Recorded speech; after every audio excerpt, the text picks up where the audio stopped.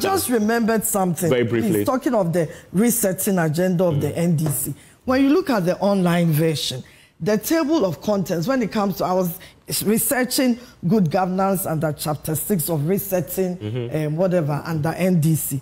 The table of contents is I can find their good governance under pages 135 to 155.